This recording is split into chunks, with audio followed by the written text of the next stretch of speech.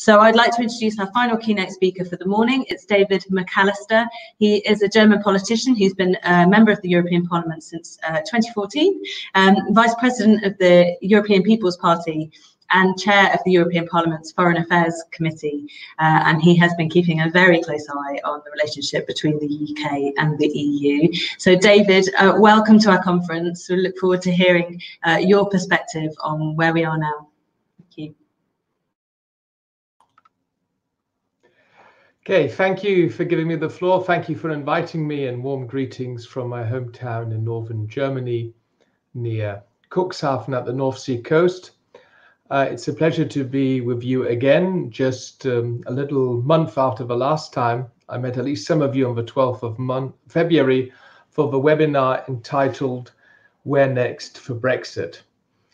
Back then, we were, I guess, all assuming that by now only technical and linguistic obstacles would lie ahead of the final ratification of the Trade and Cooperation Agreement.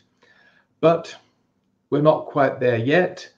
And therefore, let me first of all briefly bring you up to date on where we stand with the ratification of the Trade and Cooperation Agreement in the European Parliament.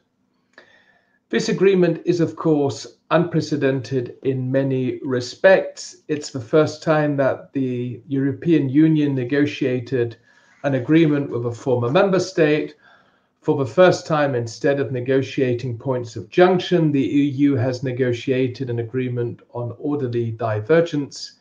This was done at record speed, considering the scale and the complexity of such negotiations. As we are witnessing these days, the implementation will also be a complex exercise. Let's keep in mind that no free trade agreement can ever match EU membership nor the participation in the single market. Regrettably, the agreement is not completely exhaustive, for instance, lacking notably provisions on foreign policy and security cooperation. So the text is incomplete. Many items are unfinished business. It is clear that more work will need to be done to broaden and to deepen our partnership in the upcoming years. I would like to recall, just as one example, that the UK can come back to the Erasmus Plus programme at any time, should the government wish to revise its decision.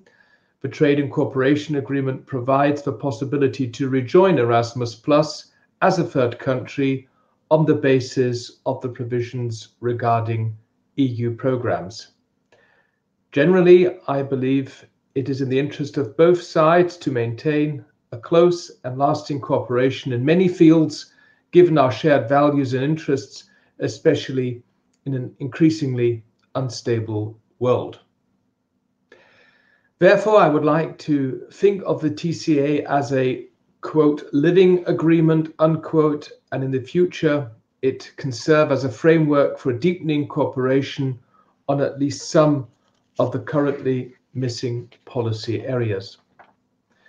The design of a single institutional framework allows for the integration of additional chapters of cooperation. Moreover, as for example, the chapter on fisheries, with a time frame of 5.5 years, shows this TCA will certainly need to be updated in the course of time.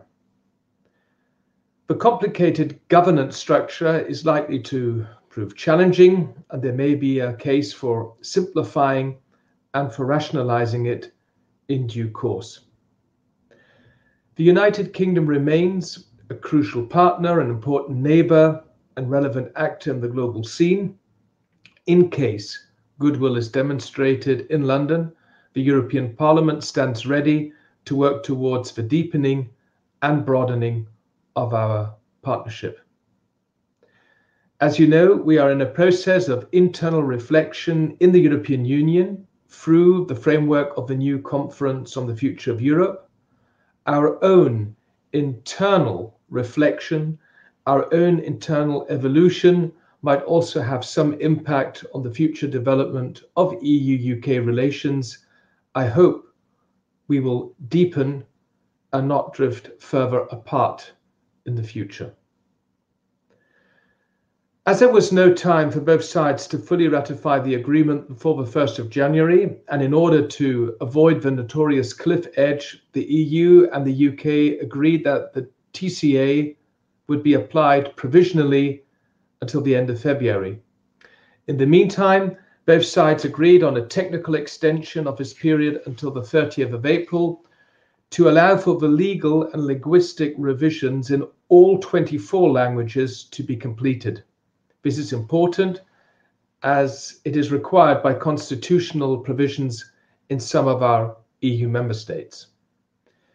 The European Parliament's work on the consent recommendation is currently ongoing in the two lead committees, the Trade Committee and the Committee on Foreign Affairs. And in parallel, the UK Coordination Group, which I have the honour to chair, is working on an accompanying resolution that will set our views as European Parliament, both on the agreement, but also on the implementation. However, when it comes to the consent procedure in the European Parliament, the date for the plenary vote has still not been decided. We still lack the necessary clarity about the UK government's intentions with regard to the protocol on Ireland and Northern Ireland. As you all have followed, 2 weeks ago, the UK government announced unilateral measures extending the grace periods under the Northern Ireland Protocol. Shortly afterwards, Commission Vice President Maroš Šefčovič expressed our strong concerns over this unilateral action, saying, quote, "As this amounts to a violation of the relevant substantive provisions of the Protocol on Ireland and Northern Ireland and the good faith obligations under the withdrawal agreement, this is indeed the second time that the UK government is set to breach international law," unquote. The protocol is an integral part of the withdrawal agreement.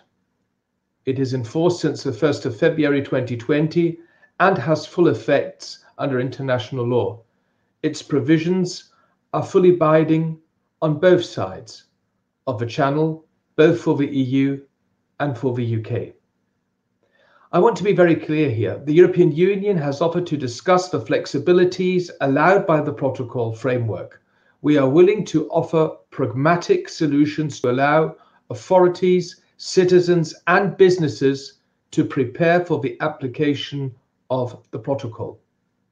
However, and this is unfortunate, the UK government has again chosen the slippery slope of acting outside the framework of the protocol.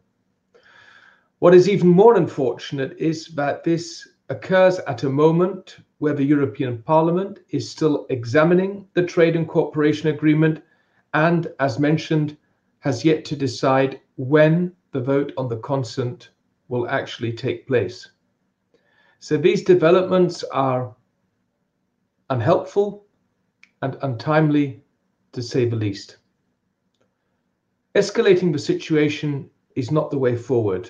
The European Union has demonstrated time and time again a clear and an ambiguous will to a pragmatic, solution-driven approach to facilitate everyday life in Northern Ireland.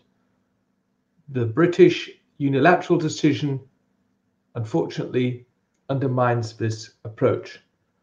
So in response to these developments, on the 15th of March, the Commission had to send the UK government a letter of formal notice for breaches of substantive provisions of EU law concerning the movement of goods and pet travel made applicable by virtue of the Northern Ireland Protocol.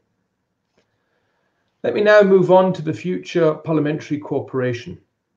We are indeed starting a new era in the relations between the European Union and the United Kingdom, and parliamentarians have a special duty to keep open the communication channels between our respective constituencies. Democratic debate and accountability are key. As the European Parliament has demanded in a number of resolutions, the Trade and Cooperation Agreement includes the possibility to establish a joint parliamentary body, the so-called Partnership Assembly, which could make recommendations to the Partnership Council. This assembly would serve as the body for both the EU and UK parliaments to exchange views on our partnership. The President of the European Parliament, David Sassoli, and the House of Commons Speaker, Sir Lindsay Hoyle, have exchanged letters a few weeks ago with a view to actually start the process.